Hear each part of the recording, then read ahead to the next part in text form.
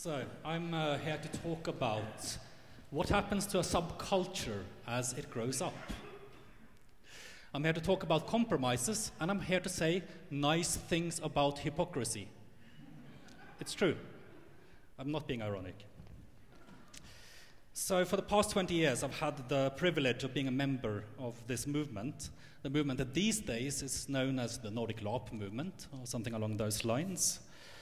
And if you're here, if you are listening to this, then that means you're probably already somewhat familiar with Nordic Larp.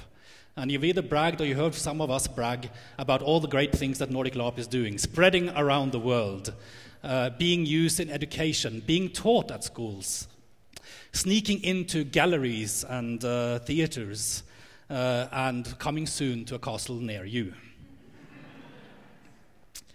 So I am here now as a ghost, to remind you of a time before that. And the time I'm thinking of is the late 90s, or the early aughts, which is when many of the ideas that inform this current movement today, many of the ideas come from that time. What was it like back then? I'm not going to spend a lot of time reminiscing. I have had to apologize repeatedly to many people over the years for my behavior during those years. We were busy writing angry manifestos. We were cliquish, we were pretentious, we were dismissive and had insane ambitions, the kind that only people in their early 20s can truly master.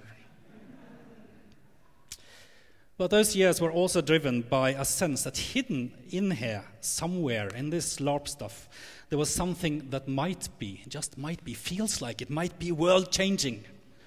I wish I could tell you what that was, because I think it's still the case that we feel this. Am I right? Yeah, we have this sensation, those of us who work a lot with LARP, who work a lot with LARP design, that there's something here that can be really world-changing, but we can't really put into words exactly what that is. And that, in a way, is the holy grail that we still keep on chasing. What I also recall was the effortless radicalism that infused almost everything we did. And the word "we" here contains a random amount of people, sometimes 2, sometimes 50 people. I looked back in my old fanzine collection. We were not particularly devoted to ideology or loyal to any one label. We were not necessarily socialist, anarchist, or surrealist. But above all, I think it's fair to say that we were free thinkers. Question everything. Take nothing from granted. Don't do what they tell you to do. But, oh yes, this one only exists in 30 copies, and you can't have one, because it's one of the things I've had to apologize for. Yeah. But as we have grown wiser and older and apologized for our youthful sins and gained a position as a movement, however tenuous, in art, academia and entertainment, then have we also lost something along the way? I am here to say yes! Everything was better before, at least there were some things we used to believe in that we no longer do. And I'm going to tell you about 5 things that I believe that we have lost. 5 compromises. The first one is something I rant about at length in an article in this year's Knutepunkt book, so I'll be brief this time around. But there was this notion, and nobody said this out loud, it's not in any of the fanzines. It's just that pretty much every major work that people talked about, played, and so on, cited in the first decade or so of Knutepunkt and the tradition, every work was like original. I mean, it came from the passions and the research of the people who made them. And sometimes somebody came along and they adapted a theater play for LARP. And this was interesting too, because I mean, we'll learn more things about it. But in general, we were neophiles. We wanted our LARPs to be new. We wanted our LARPs to be different. We wanted our LARPs to not be the same one as last year. And then we can fast forward a couple, 5-10 years, and we come to the present day. And a couple of years ago, we had several very interesting LARPs. The Monitor Celestra, which took Battlestar Galactica to a Swedish naval destroyer. College of Wizardry, which turned a Polish castle into a College of Wizardry. We're suddenly seeing vampire LARPs being played again, now under the Nordic banner.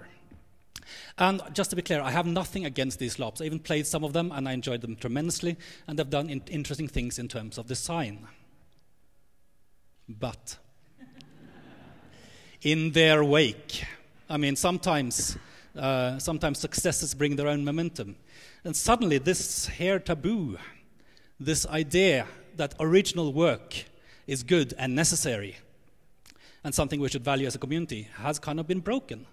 And there are more and more LARPs that are kind of following the mold and borrowing mostly big Hollywood and young adult publishing franchises and making LARPs in there.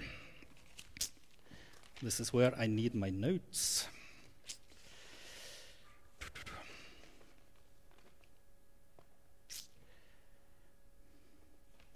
Now, my question is,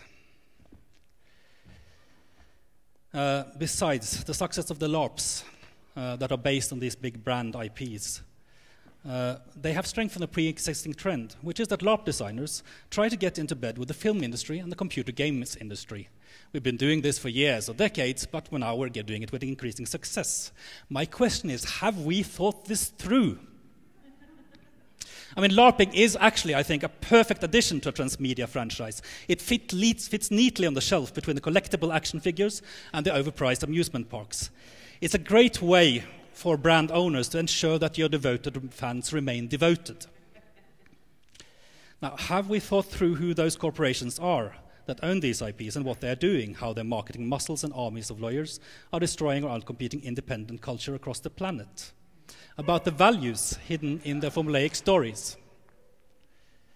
Now, as mentioned, I rant about this at length, so I'm not going to continue now, because I have more compromises to talk about. Because after all, right, we have art. LARP in the art world. We have Nordic LARPs being played at Dramaten, in galleries, at the Berlin Biennale even. I mean, that's quite impressive. And infiltrating museums and theaters all over the place. Now, back in the late 90s, when LARPers across the Nordic countries declared that live role-playing was an autonomous form of art, a medium worthy of serious consideration and recognition. You see, I sometimes slip into my younger self here. Then this is what we had in mind, right? Right? Not quite. Our dream was not to stage a LARP at the National Theatre. Our dream was to burn the institutions of passive art and passive entertainment to the ground and construct in their place glorious palaces devoted to truly participatory and co-creative LARP or art. Now, this does not mean that doing LARP in the art context is bad, but if we are to be honest to our younger selves, we have to admit that we have failed to build institutions that support true participatory art. Instead, we are sometimes brought in as sideshows, diversions, interesting sidetracks, and ultimately, when we do that, when we fill that role, we strengthen the institutions. We do not necessarily strengthen the LARP movement. I mean, in addition, we've always been asked, ever since there were LARPers, we've been asked to please do LARP for an audience. Come here, do LARP for us. Okay, here's your character. What? You mean I actually have to play? You know?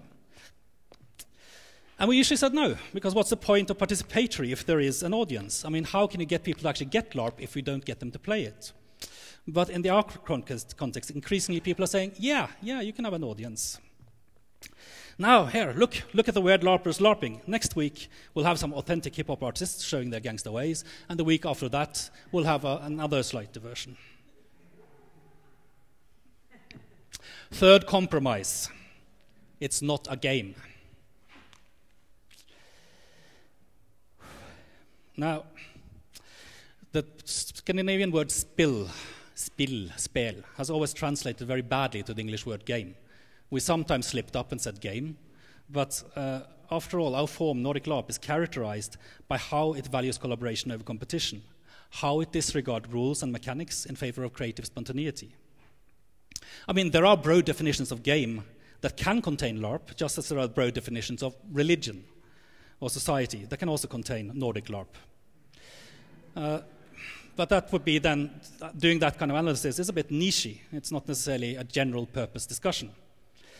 So the thing is, if you Google or look around Google Scholar and look for Nordic LARPs, you'll find plenty of academic articles that are written about Nordic LARP and that use the word game, sometimes without bothering to define it. Now, of course, in research, you might use a perspective because you find it fruitful. Surely studying LARP as if it was a game can yield interesting perspectives, just as studying LARP as drama or LARP as ritual can yield interesting perspectives. But then there isn't a lot of research funding going on for research on rituals or drama these days. I really wanted to study theatre science at University of Oslo, but then I shut down the whole department. But there's plenty of research funding for games because every little state in Europe dreams of producing academics who educate game designers, who then go off and start geek sweatshops where programmers are paid in pizza and cred, but put blinky little addictive things on your mobile phones, so they might take away a whole lot of your time and a bit of your money, which is ultimately converted into tax earnings for this little European state. Whew.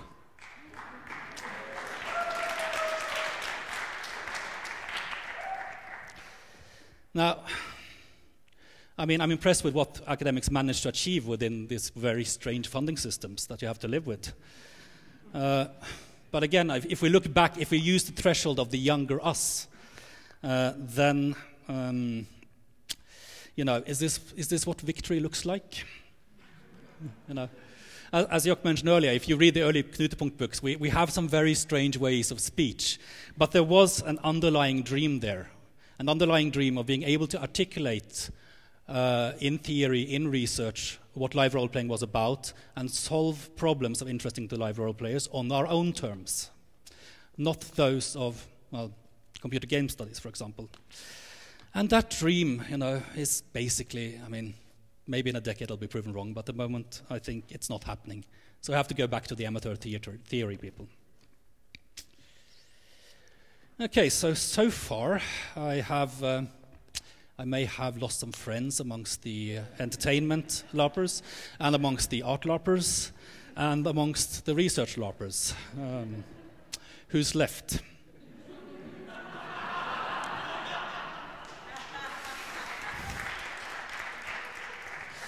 So, educational role-playing. What's not to like about educational role-playing? And it's a venerable field. People have been doing educational role-playing since the 50s or 60s. And these days, we take a bit of pride that the field is actually dominated by people who learned the ropes during Nordic LARP. We're infiltrating a pre-existing community. And we're not sideshows. So what could I possibly, or the younger me, possibly have against edu-LARP? It makes kids happy. It helps them learn in new and creative ways. But again, have we thought this through? As we enter schools or supplement them or seek to take over their curricula, we are also strengthening those institutions. We are legitimizing institutions that lock up young human beings for 9, 12, 14 years. That's super good, high-end human development index. 14 years of our brief lives and force us to learn a curriculum negotiated between government and industry, typically. Sometimes there are some religious people involved as well. Now, in our schools, we used to force children to learn with, sticks or carrots sometimes. But these days in Scandinavia, it's all very cuddly, and the curricula say things about the whole human being and independent thought and so on. We basically just replaced 1984 with Brave New World. As long as that stuff is mandatory, as long as we're talking about teaching and not about learning, then we are contributing to an oppressive institution, also as edu-LARPers. Now, I might come through as a bit of an extremist here. But my values are actually pretty straightforward. I believe that the individual, if given access to facts with a mind that is open to reason, is actually capable of making wise, pragmatic, and morally sound decisions. This is not an extreme point of view. This is the point of view that underlines democracy, that underlines our legal systems. But from those values, it follows that exposing the individual to hype, spin, coercion, manipulation, these are bad things. They prevent wise and morally sound decisions. So I think a century from now, when people look back at today, they're going to look at our school system the way we look at indentured servitude and debtors' prisons. So, that was the EduLarpers. Now who's left? All right, me. Or people like me, the purists, who can point out every single compromise we're making everywhere else. Now, I think the thing about the 4 compromises I've talked about so far is that they're frequently, though not only, frequently made by people who are incorporating LARP into their careers. And do not get me wrong, we need people to make LARP into a career. I think we have reached the hard limits right now of how much knowledge and skill can be sustained by volunteers spending their free time. In order for LARP to progress, I think we need people to continue to develop their skills and their understanding, and that in many cases requires that they need to do it full time.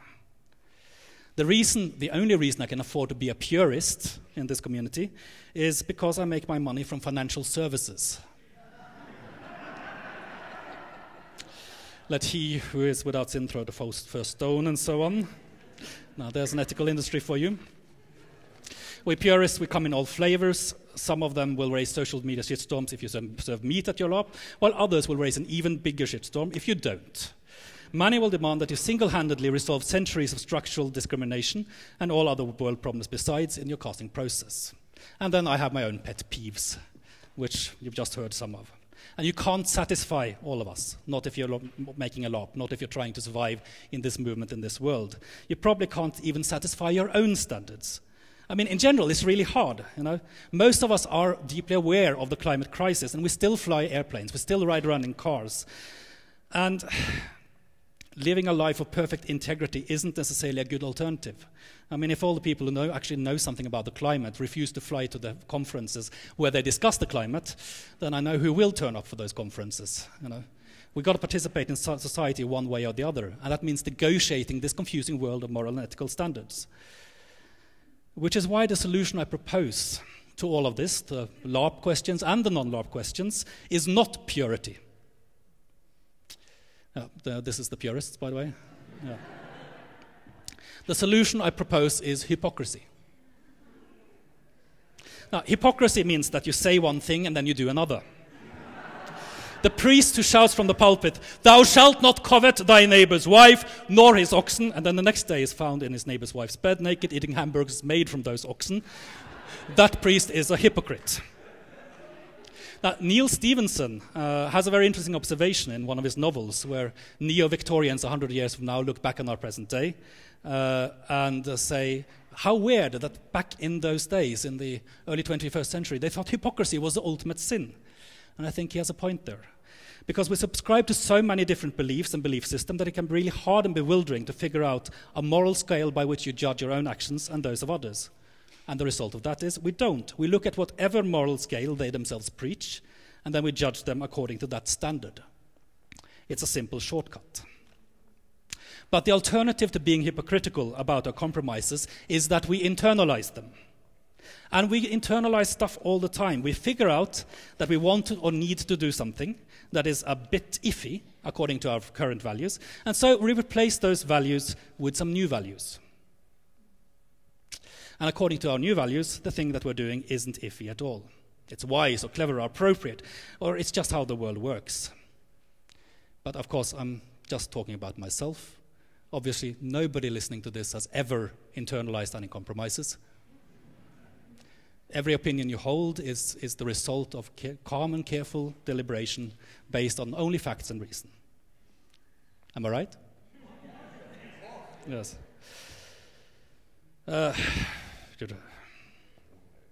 So the problem with internalization, though, is that then we lose sight of the truths that we did hold true before.